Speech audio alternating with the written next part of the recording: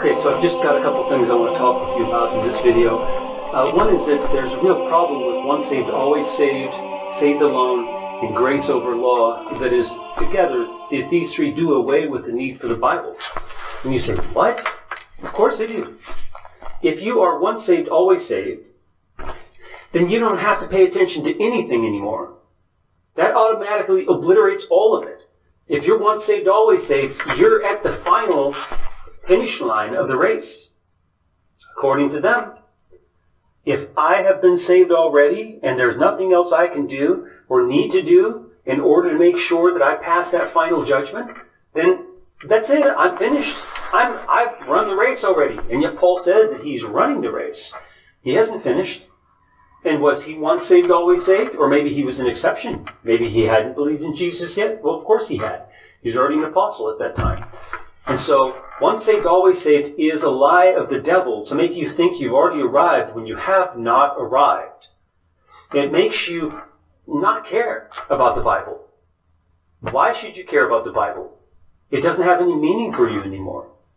If you're already saved, then that has no meaning for you anymore. In fact, God speaking to you has no meaning for you anymore. You shouldn't even pray. Why would you pray? You have no need for prayer. If you're already saved, you're already saved. It doesn't matter what happens. And why would you worry about suffering in this life then? And if you're already saved, you're one of the saved, why would you suffer? Wouldn't God protect you? If you're in that state, right? You're already there. So then, well, how does that fit in at all with the biblical Christian faith? It doesn't. Once saved, always saved doesn't fit in. It's a lie. It's taking a verse here, and a verse there, and stitching them together, and then ignoring everything else. And it says, see, based on this philosophy from these verses that are from Jesus and Paul and whoever, right? One here, one there, all taken out of context. You take any one of those, read it in context, and I guarantee that I'll read it for you before and after. And I have in some of these videos, Ephesians 2, right? The faith alone passage is a complete lie. It doesn't say faith alone at all. Nowhere in the Bible does it say that we're saved by faith alone. Zero. Have a look. Test it out. Do a Google. Google search. It doesn't exist in the Bible. It doesn't exist. But it does say directly that you cannot be saved by faith without works. Because it says faith without works is dead. It is ineffective. It doesn't do anything. It's dead. If you have a dead dog, he can't catch the stick. He can't go fetch the stick. He's dead. Go fetch the stick. Go fetch the stick. Get the stick and bring it here. He can't. He's dead. Faith without deeds is dead. It cannot save you. So faith alone is a lie. Once saved, always saved is a lie. Grace over law. Paul repeatedly said that we are under law. We're under the law of Christ. We're under the law of God. Jesus said that he will tell the ones who are workers of lawlessness that he never ever knew you. Never ever knew you. So take your theology about grace over law and go. Leave. Stop calling yourself a Christian. Because that's not what Christ taught.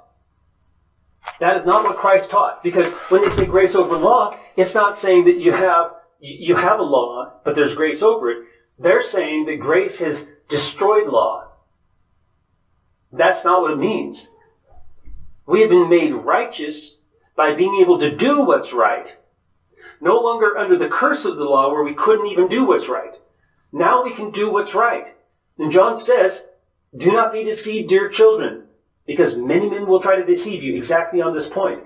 Only he who does what is right is righteous, just as he is righteous.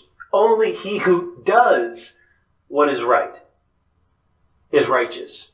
And that's what we were given. The power of the resurrection was to give us that power over sin that kept us from being able to obey the law. So that we can crucify ourselves. We couldn't before then. Now we crucify ourselves to the flesh, to the lusts of the flesh. Flesh is not equivalent to body in the New Testament. Flesh is this intangible thing. It's not literally flesh like we mean in biology. Okay, we got body, we have flesh. Flesh is a spiritual thing that fights against the spirit. That's a summary of the lusts, right? That's inflamed by the devil and by the world. So that's what we've been given, is the ability to do what's right. We have the ability now to do what's right, to fulfill the righteous requirements of the law by walking by the Spirit, which is contrary to the lusts of the flesh. If we are not walking in the lusts of the flesh, sinning, then all these promises apply to us like we are not under condemnation. Romans 8:1. We are no longer under condemnation if we walk by the Spirit, not fulfilling the lusts of the flesh.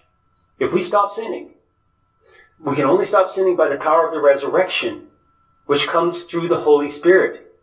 As we walk with Him, we are walking in the power of the resurrection.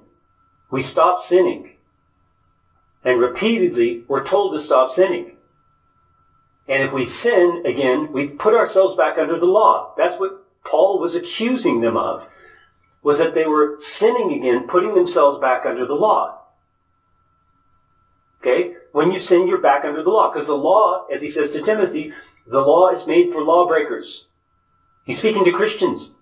The law is made for lawbreakers. Doesn't matter who you are. God does not show favoritism.